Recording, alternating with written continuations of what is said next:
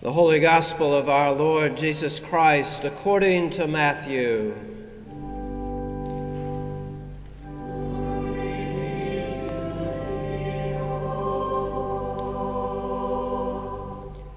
In those days, John the Baptist appeared in the wilderness of Judea, proclaiming, "Repent, for the kingdom of heaven has come near." This is the one of whom the prophet Isaiah spoke when he said, "The voice of one crying out in the wilderness, prepare the way of the Lord, make his paths straight."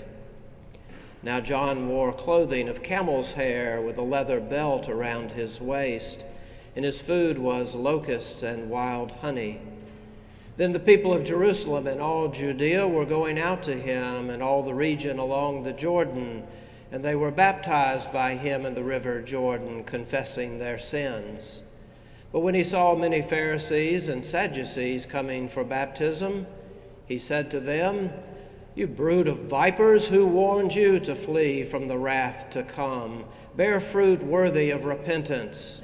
Do not presume to say to yourselves, 'We have Abraham as our ancestor,' for I tell you, God is able from these stones to raise up children to Abraham. Even now the axe is lying at the root of the trees. Every tree, therefore, that does not bear good fruit is cut down and thrown into the fire. I baptize you with water for repentance, but one who is more powerful than I is coming after me. I am not worthy to carry his sandals.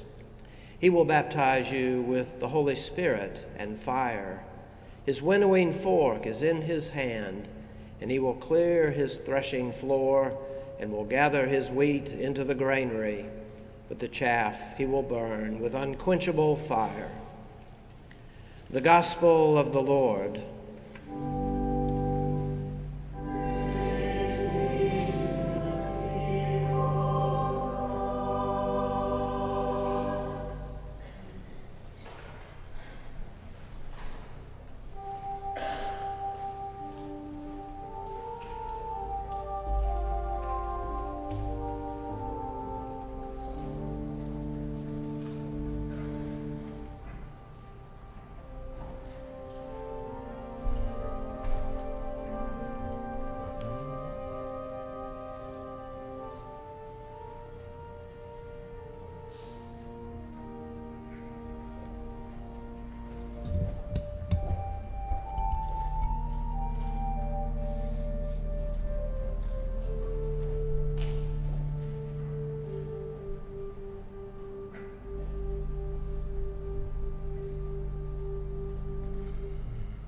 May the words of my mouth and the meditations of our hearts be always acceptable in thy sight, O Lord, our strength and our Redeemer. Amen.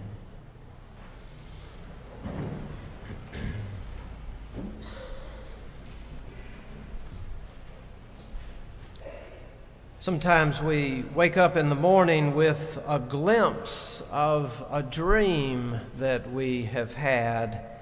It's often hard to remember all the details of a dream, but sometimes just an image from a dream will hang around with us for a while.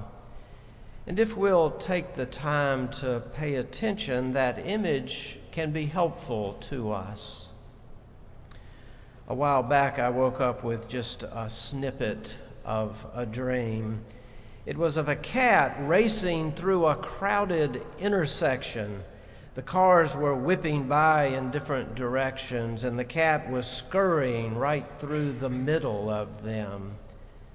And that's all I could remember. It was an unsettling image, and as you might imagine, I was dealing with some rather threatening stress at the time. But after a few weeks of thinking about that image, I came to the more peaceful realization that the cat in the dream was not squashed. Its speed and agility, along with some inexplicable good fortune, were protecting the cat from all that danger. And yet the danger was very real. There are two images from our lessons today that I invite you to carry around for a while. Take some time to pay attention to them and learn what God might have you learn on your journey. The first image is from Isaiah and is an old dead stump with an alive new sprout growing out of it. What might that represent to you in your own life? It's such a hopeful image, yet one with some sadness as well. We might wonder whatever became of the tree that used to grow tall and broad from that stump. All of that is long gone, and now something new is growing. It will take a long, long time for that sprout to grow into a full tree, but there is that new promise right there for us to see. A promise in a place that the world has written off and forgotten about. Out of something the world thinks of as dead, here comes new life. When we think all is lost, that everything that is good is in the past, that is often when something brand new will present itself. We didn't cause it. In fact, we had given up, and along comes surprising growth. Life keeps popping out in surprising places. Mull that over these next few weeks as the year draws to a close and a new one emerges, as the shorter, dark days play themselves out and yield to longer, lighter days. As you think of what has died in your life and what is now beginning to grow. The second image is in Matthew. It's an image of a winnowing fork being used to separate the wheat from the chaff. In some ways, that is a more threatening and violent image. We might focus on the good wheat, which can serve as food, and the evil chaff that will be burned up. Some have even thought of this as a forceful God taking the good to heaven and sending the bad to burn in hell. But maybe there's more. Chaff serves an important role in the development of wheat. Chaff is the hull that protects the seed as it grows into something useful.